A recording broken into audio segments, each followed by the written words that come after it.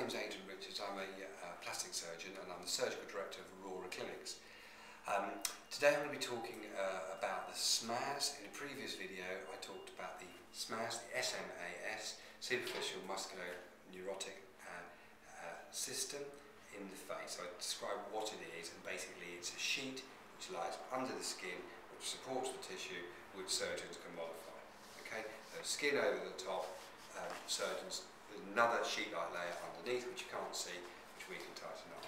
Okay, why is it important for surgery? Because we can modify it. Okay, so a subcutaneous facelift, that's a skin-only facelift, goes above the SMAS. So the surgeon will go between the skin and the SMAS layer. So skin, SMAS layer, go between the two. Okay? Okay. A deep, plain facelift, the surgeon goes underneath the SMAS. So they don't go between the skin and the SMAS, they just go in a deeper layer underneath the SMAS. Okay? A subperiosteal or a masked facelift, the surgeon is going on the bones. That's a deeper layer itself. Okay?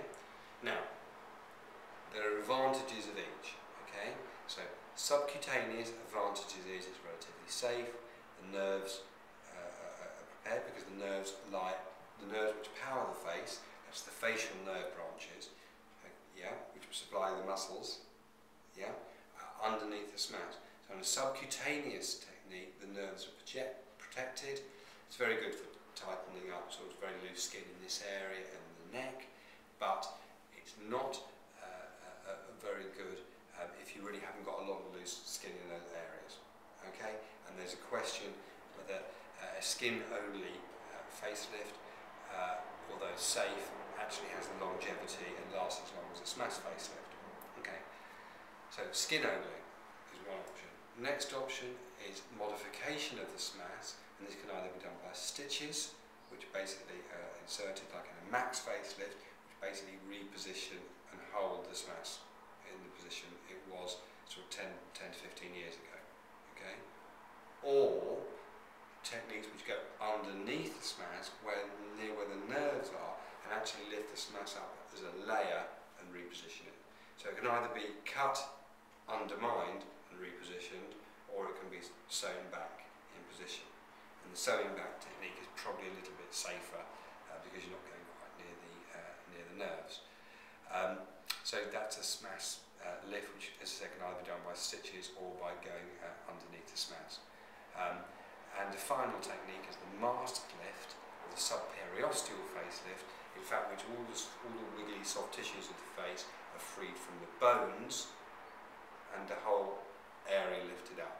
This was a technique which was excuse me, very popular, but is less popular now, and because of the recovery time, tend to get a lot of swelling with that technique, and can actually cause quite an unnatural tilt to the eyes, where the eyes have become slightly feline, slightly cat-like.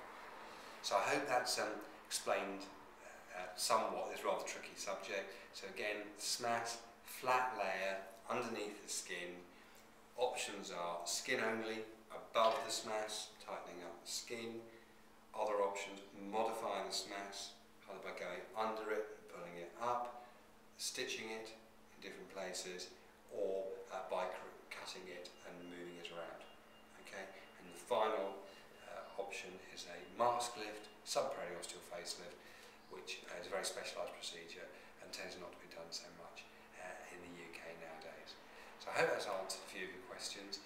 If you have any queries, please either contact us via email at the Aurora Clinics website, or just phone us up on 01844 214 362. Thanks very much.